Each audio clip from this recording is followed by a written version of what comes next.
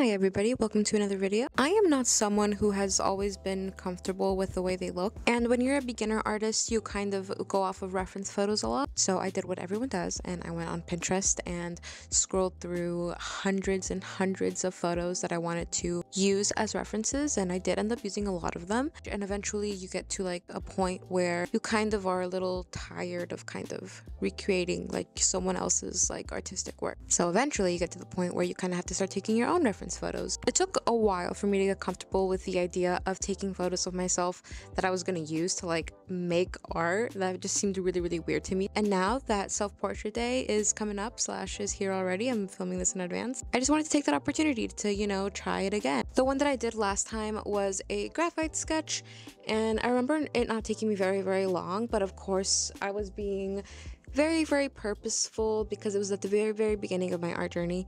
And so now I'm here a year later and I kind of want to see how things have evolved since then and kind of what has changed, what hasn't, things that got better, the things that I left behind, what I might want to revisit, what I might want to let go of, kind of stuff like that. And I of course want to just track my overall skill level as well. Of course, I'm still struggling between whether I'm gonna do like a realism or not. I haven't done realism in a hot minute. As you can see back here, they're not super realistic, but that is one of my self-portraits as well right there. I unfortunately don't have very many self-portraits with me anymore, just because with the way that I clear stuff out, the first stuff that tends to go are self-portraits because I don't want to like keep drawings of myself around very much. But I am gonna try and keep these yearly ones. I guess we'll get started with photos now. Don't mind me while I awkwardly take a bunch of photos in my office.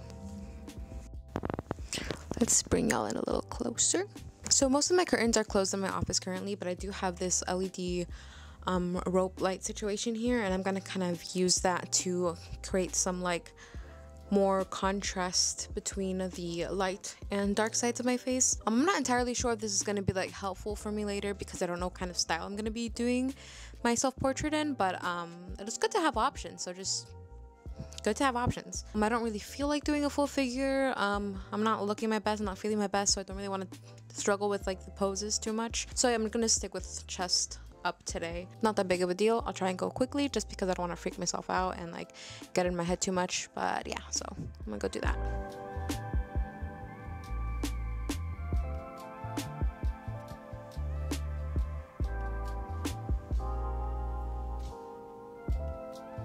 I don't know if that was enough photos, but that's kind of all I have the patience for today. Now I have to look back on them and kind of decide what I'm gonna do. So I'll be back when I have those decisions made. Alright, so I had a second to look through all the photos and I tried to keep a neutral expression, but they all look so sad. I did get a few that are like possible for me to use, but God, I'm freaking out. I'm gonna show y'all. Yeah, some of them are kind of blurry too because I was like trying to do it as fast as possible because I don't enjoy taking pictures of myself, but I tried my best to be a good model for myself. But you know, I just look so sad. Let me see if I can like look at that. I look so sad. It looks like my antidepressants are not working. Yeah, so I have a few options. I do like this one kind of where I'm like looking at the light, but I do like the little light that's popping in my eyes. I'm gonna look at it for just a little bit longer and just kind of try and decide. But other than that, I might just take some creative liberty and not like, you know, refer to the photo too much just for my facial structures, and I'll get started. I'm literally here like getting set up and I just realized I don't have any freaking paper. I had all the intention in the world to go to the store before I started filming and I completely forgot. The option I have is my watercolor paper, and like, what do I do? Cause like, I don't want to do it in gouache. I don't really feel like dealing with like my paints are so dried out. I don't really feel like dealing with that.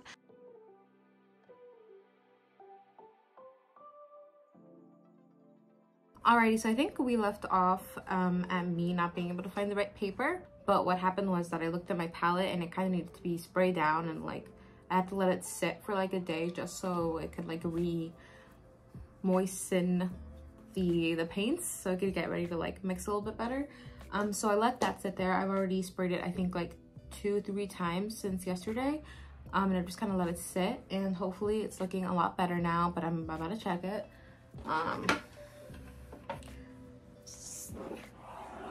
So let's take a look. See here.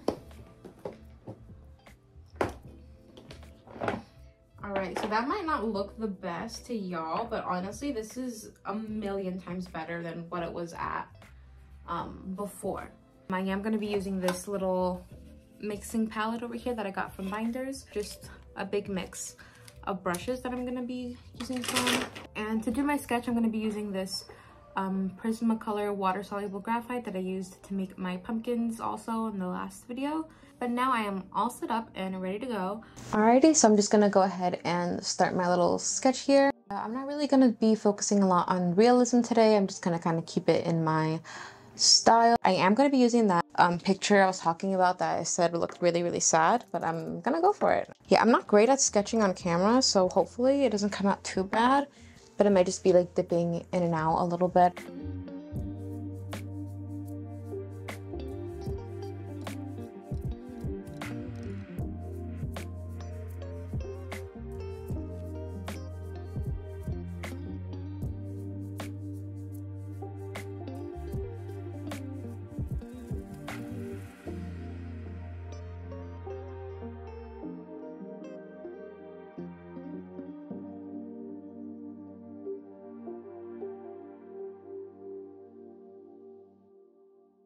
Alright, so I made some pretty big strides on the self-portrait sketch so far. However, in the picture that I took, my hair was like a little bit more wet, so it was laying a little bit more flat. But this is how my hair looks like when it's dry. Let me like look at that. Like I have a lot of hair and it's like really, really puffy. And like that's kind of what I want to like emulate in this sketch, even if it's not on the photo. So yeah, I'm just gonna add that to it. Just kind of wanted to talk about that a little bit. Alrighty, so I just finished my sketch and I think it's looking okay, you know? It'll change a little bit once I get the paint on here, so I'm not worried too much. For the gouache, I know it's probably gonna be like a little to watch me do, but I just kind of like pick them out of the thingy and then like put them in my palette and I go like across my paper, so sometimes some stuff's gonna fall, and I apologize in advance for that in case that like really, really bothers you. I tend to work pretty recklessly, yeah, quite unfortunately. I did clean this desk off completely before I started filming, but usually this is like an incredibly messy, chaotic place. I tend to use my gouache a little thinner sometimes, not quite like watercolor, but like not that traditional thicker gouache, but I am trying to go there, so I might be doing that. So I'm just gonna go ahead and start, and if I have any other things that I want to kind of mention while I do it, I'll just pop back in and just talk a little bit. Alright, so for my painting process, I typically like to go in and kind of work in the pinks underneath my face and kind of like the oranges. That's kind of where I start, and then after that I kind of start layering like the more of the skin color itself on top. And I know it's gonna look a little different here because I am doing this just in a little bit more like I guess a surrealist color palette, I guess you would call it.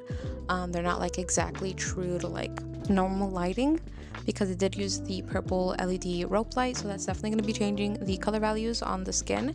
So I definitely kind of want to focus on that like purpley pinks that are kind of happening here, and then I do like to layer very, very slowly, so you'll definitely be seeing that there. I hope to one day get to the point where I can just kind of color match a little bit better without having to like go in and layer a whole bunch, but I'm not there exactly yet, so I'm definitely taking it slower and kind of just building the colors from the bottom up. See what we got here. It's looking okay so far. I'm gonna make this area over here a little darker, just to help me see the shapes and everything.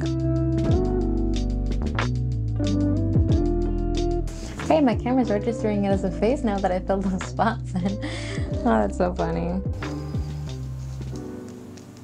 I do tend to use my hands too to like deal with the paint and stuff like that. Now I've gotten to a good level with the face. I'm gonna go ahead and kind of hit the hair a little bit, and then I'm gonna come in at the very, very end and just hit the details throughout the whole thing. I think that'll be my plan of attack. Actually, I did not do this area down here. Let me just do that real quick. I am going to be sticking to this like really colorful color palette, and I am going to be doing it in like a dark blue type of situation, maybe some dark pink in there too, just because my hair naturally is like really dark in color. So I don't want it to just be like black on there. I kind of want it to be a little fun, a little playful. So that's what I'm going to be doing for that. I do have to work on my lips though, because they look like they're so like downturned right now. I have to bring it up just a little bit. But that'll be a later situation, I think. Right now I think it's looking fine. So.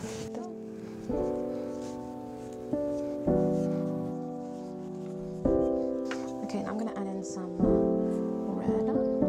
Okay, we're a little bit closer now because I am gonna just jump into the face again and just kind of work a little bit there. And then I gotta get the sweatshirt in there.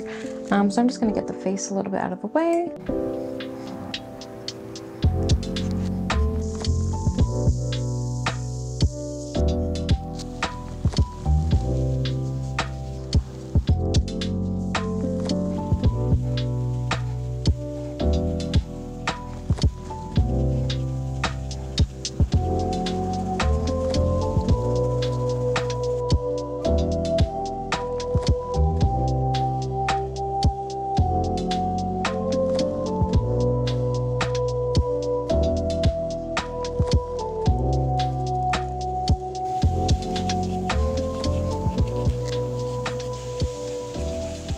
I do need to fill in the background with a color, so I'm going to do that, and then I'm going to do a very quick pass down here on the sweatshirt. And I did want this self-portrait to be just way lax and just kind of focus a lot more on kind of what my art's been like this year and not really like trying to do something different. So I am glad that I've stuck to the gouache. So I'm going to put this like light blue color in the background because I've been obsessed with it this year, and I'm just gonna put it down there.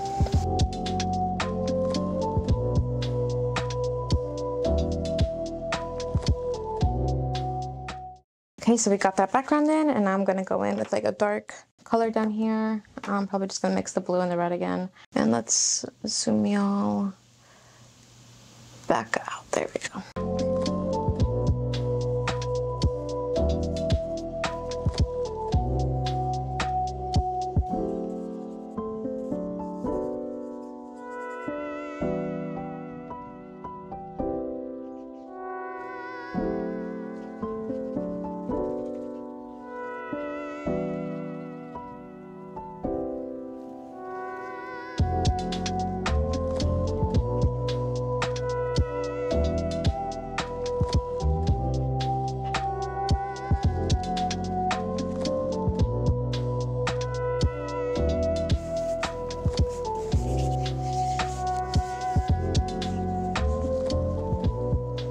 Alright, so we got to this point of the painting, but I'm just going to take a second and I'm going to let all of this dry, and then I'm going to come back and put ink on it with my micron pen. So I just need to wait for it to completely dry off, and I'm just going to go and hang out in the living room, probably play some Switch. But other than that, I am really liking how it looks, and I'm really happy with it. So I'm just going to stop here, lock the door to my office so my cats don't touch it, and yeah.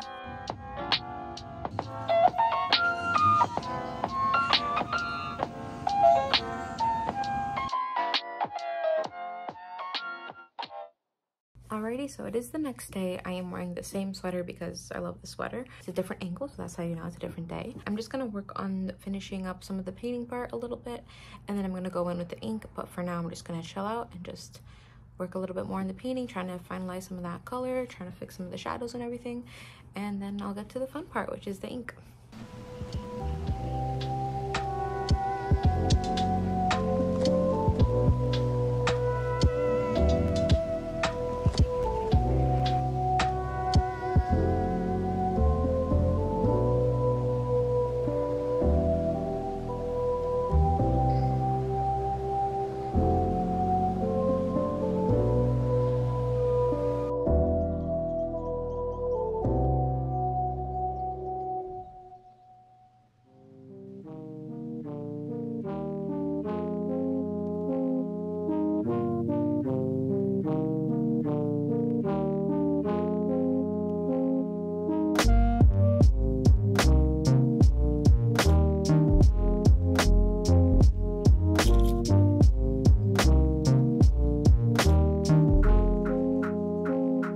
already, so I'm done with the rest of the painting, and I'm gonna go in with this micron brush tip pen. It kind of looks like this, and I'm just gonna work on it for a little bit.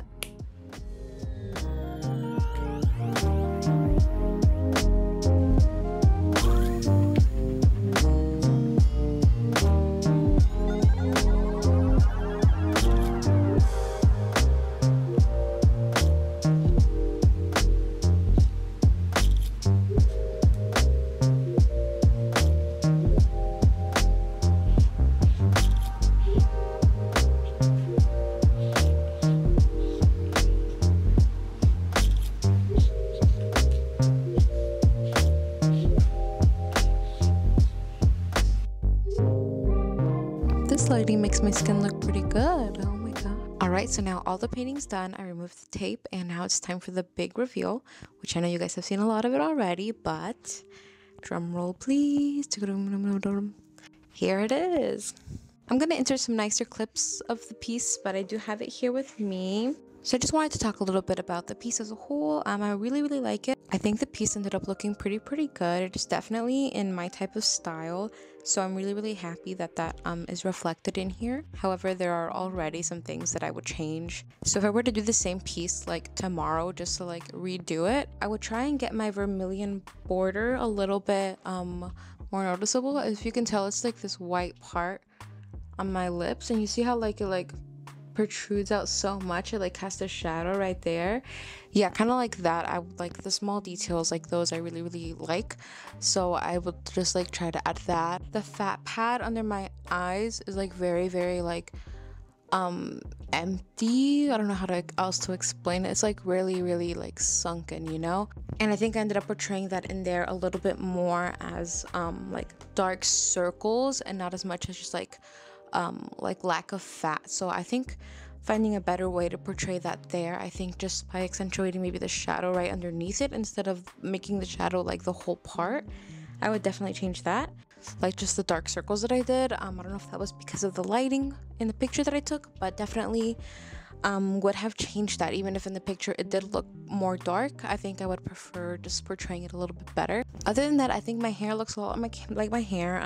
It was very different for me to like try and actually get comfortable with like the features on my face, but I think it ended up being a really great exercise. And I think even just the exposure to my own face just by itself did like plenty for like the way that I view my face. So this exposure therapy really works, I guess, in this case. I hope you guys give it a shot. If you're an artist or if you're a budding artist, definitely give it a go. It's a great place to start, and it definitely has helped me with my self-confidence.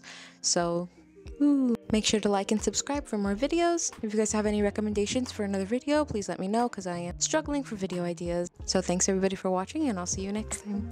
Bye.